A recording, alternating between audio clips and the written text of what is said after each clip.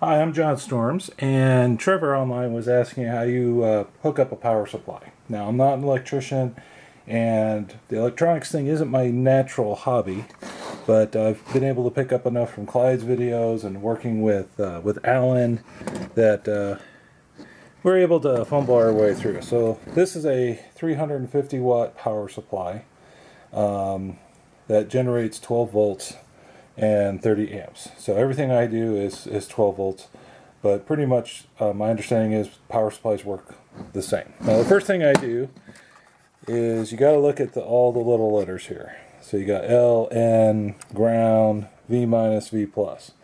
Now, not entirely sure the reason, but when I got a power supply once from Jim at SanDevices, he had V minus and ground jumpered like this. And you know, I trust Jim, so I continue doing that. So I did that one first because it's a little hard to do with big fingers. And I did it offline so you wouldn't watch me fumbling around. So then I have a cord. This is just a power cord that I took off of anything.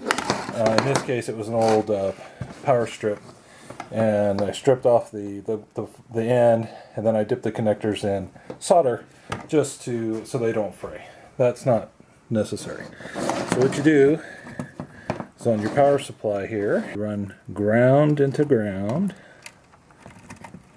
that, screw them down, and then white goes into N, which I believe is for neutral. This is your AC power connection, and then he gets screwed down, and then black goes into L, which I believe means live. That's the one. And I usually just remember that black goes on the outside. So that is my AC connection. Now, what I can do right now, this is important to do, especially when people like us are buying power supplies from China and who knows where. You plug it in, and then the first test is to see if anything blows up. Plug it in, turn on the power strip. Power strip's on, and then you can see there's a little green light there. So, next I want to take multimeter. This is I think it's one of the cheapest multimeters I could find. Got it at Lowe's.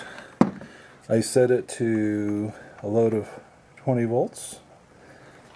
And what I want to do is I want to do my probes. So red is always positive, black is always negative. So what I'm going to do is I put the red on one of the V plus, and I put the black on one of the V minuses. And then I look at my display, and you see that? It says 12.06. So it's just a little over 12 volts. Now that is fine, that's not a problem. You want to be within 2% when you get to your lights. Now if for whatever reason you thought it was a little too high, a little too low, you look in this little hole, there's a screw in there. It's hard to see. And what you do is you get a little screwdriver and you just give it like a little quarter turns in one direction or the other until you get the voltage to where you like it. Okay? And that's how you hook up the AC. Now, before we do the next piece, you make sure you turn it off, unplug it. So now you want to hook it up to whatever board it is you're going to do. Now, even though it's unplugged, I want to make sure that little green light goes out. So now I have a black wire for V minus, like this. Right, pop them in there, screw them down. I have another wire just like it, but red. And I put that into V positive. Now you want to make sure that your wires are thick enough, meaning they have a high enough gauge so that they're not going to melt under load when you hook them up to your controllers. Then when you hook them up to your controllers, the black one goes to minus, red one goes to positive.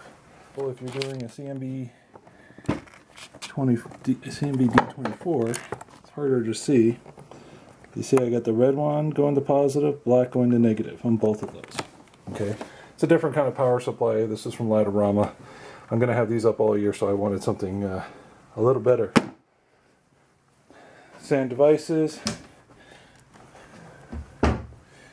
You see I got red going to positive, black going to negative. And you just screw them down. So Trevor, it's that easy.